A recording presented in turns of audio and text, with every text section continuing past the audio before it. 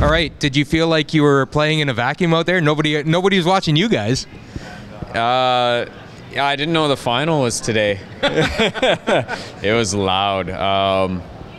It'll probably be easier playing Brad because then you know when the cheers are going to come, and because there's actually a couple times where we had to manage the situation, actually pause our shot just in case we needed to communicate.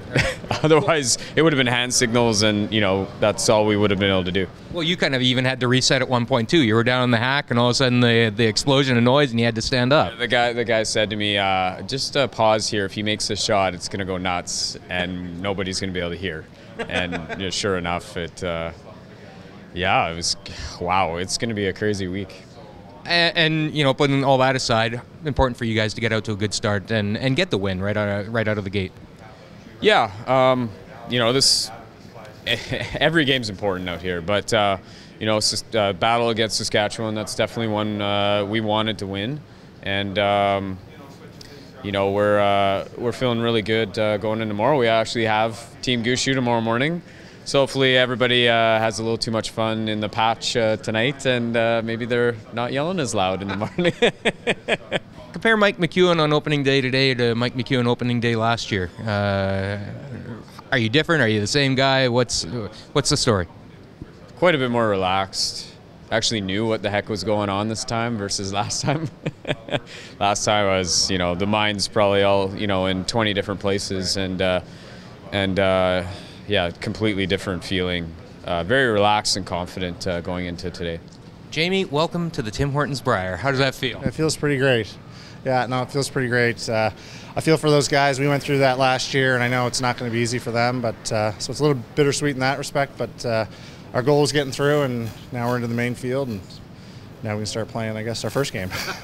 Clearly your team put in a lot of work this season. I know you're, I think, 25th on the CTRS and played a lot of events, obviously, but leading towards this. And just give me a sense of the satisfaction that you're feeling right now. Yeah, it feels great. I mean, I love this event, and it was hard going home early last year, I'll say that much.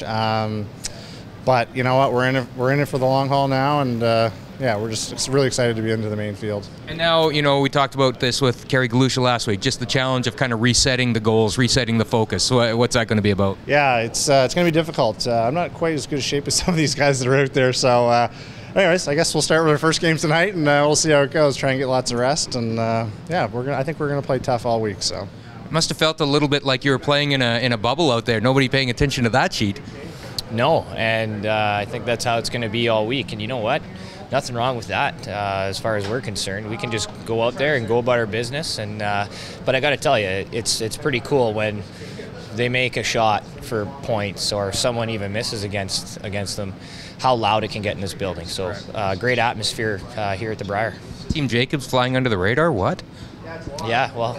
Doesn't happen very often. Yeah, it doesn't, maybe not, but we'll take it this week for sure. So a little bit of a slow start for you guys out there, just adjusting to ice, rocks, or the atmosphere, or a little of all that? I think it was a slow start for just myself personally. I missed a few routine shots early, which was frustrating for me, and I know the guys were great. They didn't give up on me at all, and obviously it's early, and that's the key. We're trying to figure out the ice, trying to figure out the rocks, the conditions, what kind of the pro side throw is. From that point on, I was able to settle in and make the shots that I needed to make in my position to help us win, because the guys played great in front of me.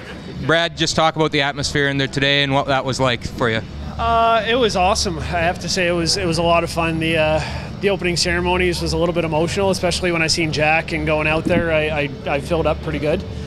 Settled down after that, but it was exciting in the opening ceremonies to see those guys, and yeah, and I think actually the hot shots helped us a little bit, or helped me, because the first round of hot shots, my only focus was to stay on my feet. I was so nervous, and which is strange because it's hot shots, but it really helped me going into this game. I felt pretty good, other than the first end. Getting through that was a key, and yeah, I felt comfortable. It was fun. It was a great atmosphere. It was exciting, but really trying to stay in the moment and not get too hyped or excited out there. The TSN mics picked you up saying that after those first two shots, it'll get easier from now on. Yeah, I was hoping it would, because those were tough. They were tough just because the adrenaline was pumping. There was some emotion there. The legs were shaking, the hand was shaking, and I've thrown enough that I just had to trust it, and it turned out okay. But after that, it certainly felt a whole lot better. Have you ever been that nervous before a game?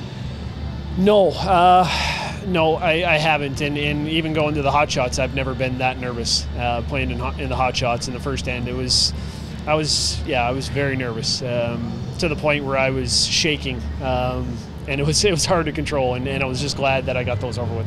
So getting that first deuce on the board, I imagine that helped as well and just kind of put you in the right direction. Yeah, absolutely. I think just the first end, making my 2 rocks in the first end, and knowing that even though I was shaky, I threw good rocks. And then the second end, obviously, I started to settle down, and then it felt like curling again. So, it was a great game, great day, great feeling. This is going to be a fun week. We're very appreciative for the support St. John's and Newfoundland has given to this Brier and to our team, and it's going to be a fun week. This may sound cliche, but I truly mean it. At the end of this week, we're going to be happy with the experience, and it's going to be a lot of fun. It certainly will be great if we can win, but if we don't, just hearing this for 11, 12, 13 games is going to be amazing.